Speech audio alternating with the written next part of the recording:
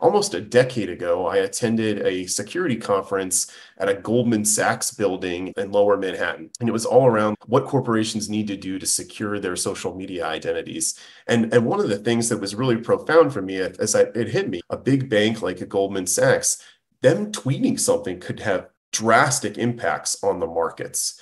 News outlets, the entire world watches what the banks are doing and tries to make money like the banks do. And so they talked about how they actually broke up their social media account passwords into chunks and gave certain people a chunk.